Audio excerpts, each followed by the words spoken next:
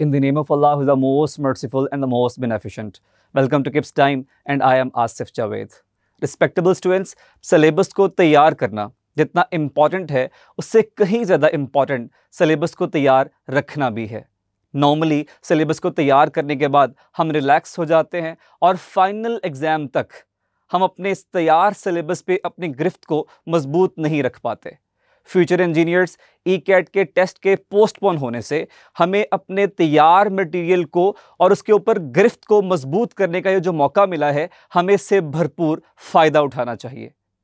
मैं आपको बताता चलूं कि आप अपने इस मटेरियल पे अपनी गिरफ्त को अगर मजबूत रखते हैं तो आप अपने पेपर में बेहतरीन स्कोर कर सकेंगे।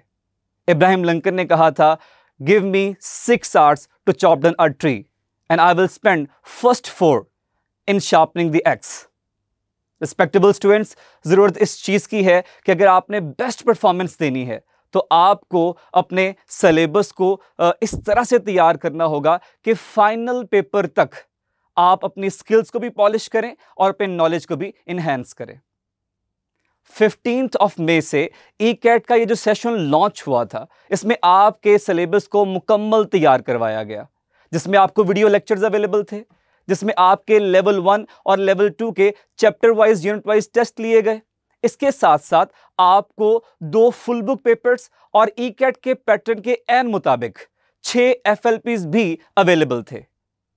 अब चूंकि ECAT का टेस्ट पोस्टपोन हो चुका, तो रिस्पेक्टेबल स्टूडेंट्स, आपकी स्किल्स को मजीद शार्पन करने के लिए और आपकी स्किल्स को मजीद बेहतर बनाने के साथ साथ आपके टाइम की बेटर यूटिलाइजेशन के लिए किप्स ने आपके इस रनिंग सेशन, जो कि ECAT का सेशन जिसमें आप पढ़ रहे हैं, इसकी इन्हेंसमेंट की है ताकि आपकी एरर फ्री तैयारी करवाई जा सके। मैं आपको बताता चलूं कि ये जो सेशन है, जो कि ECAT के इस वर्चुअल सेशन की इन्हेंसमेंट के तौर पर आपके साथ जो है वो शेयर किया जा रहा है। रिस्पेक्टेबल स्टूडेंट्स, ये एक टेस्ट सेशन है। इसमें आपके ऑल टुगेदर न्यूज़ टेस्ट होंगे और ये तमाम के तमाम जो न्यू टेस्ट हैं, इनके साथ इनकी रिकॉर्डेड वीडियो और इसके साथ इसके लाइव डिस्कशन लेक्चर्स भी अवेलेबल होंगे। जैसा कि आपके लेवल 1 और लेवल 2 के टेस्ट हो चुके हैं, तो हम ये कह सकते हैं कि ये लेवल 3 के टेस्ट हैं। रिस्पेक्टेबल स्टूडेंट्स, आपके तमाम प्रीवियस वीडियो लेक्चर्स भी आपको अवेलेबल होंगे ताकि आप बेस्ट वे में अपनी रिवीजन कर सकें। इसके साथ साथ आपको लाइव लेक्चर्स और लाइव डिस्कशन सेशंस भी अवेलेबल होंगे।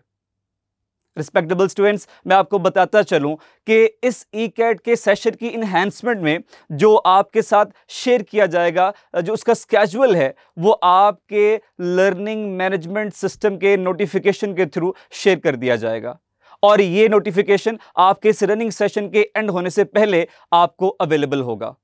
फ्यूचर इंजीनियर्स, मैं आपको बताता चलूं कि आपकी तैयारी आपके फाइनल एग्जाम में बेहतरीन स्कोर करने के लिए सबसे ज्यादा अहम किरदार अदा करती है। So please take this final strike as a final opportunity so you can perform well and can win the competition.